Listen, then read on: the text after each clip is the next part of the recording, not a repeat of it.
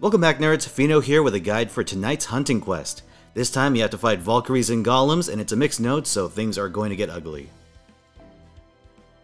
So for the whales out there, you can actually do this with Space Ishtar for all 3 waves. Now this did require me to have NP5 with Black Grail and a charge-giving Mystic Code, but it is doable. Oh yeah, or you could use her like charge append, that works too. But setting that aside, I went with this.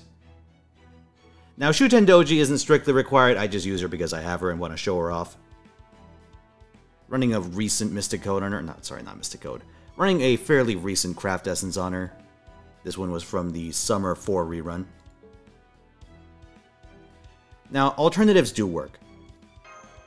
If you have servants like, say, Summer Musashi or Space Ishtar, just some combination that can deal with the first 2 waves, you're good to go. You know, there are a lot of ways of skinning that cat, but unfortunately they do tend to slant in the expensive direction. I tried to do this with Jason, and I'll show you why that didn't work. Maybe. Yeah, it's a real shame. I had a thumbnail and everything.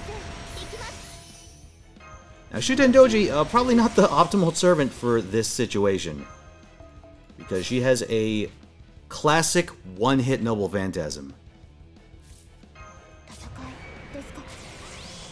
So you're gonna need every ounce of charge you can get.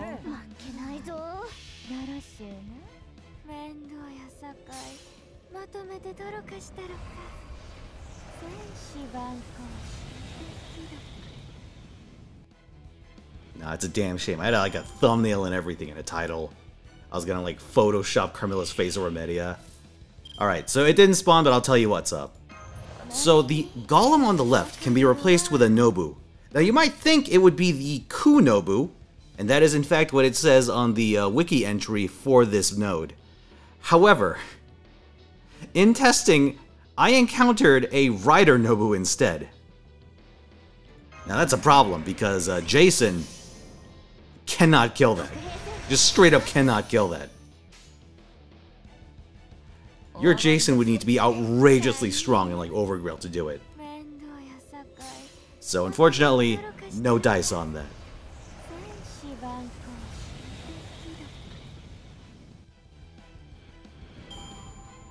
Also you'd need is like starting charge append.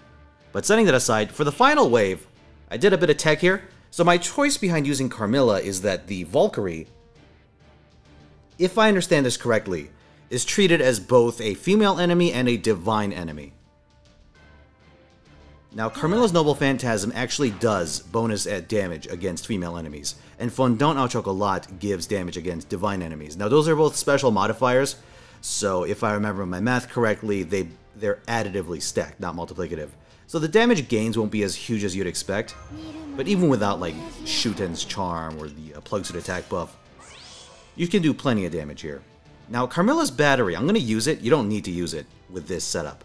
But if you're trying to use a 0% charge CE, you can. Now, look at that amount.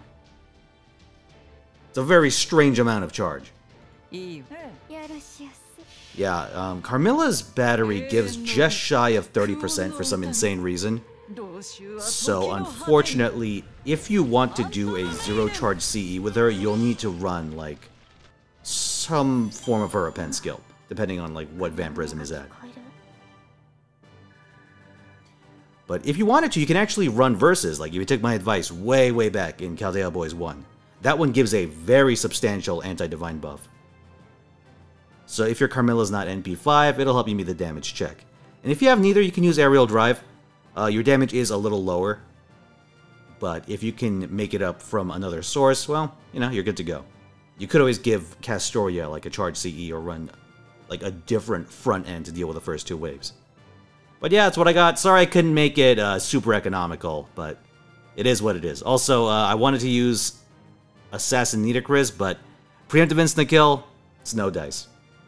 Sorry to say. Anyway, good luck everyone. See you next time.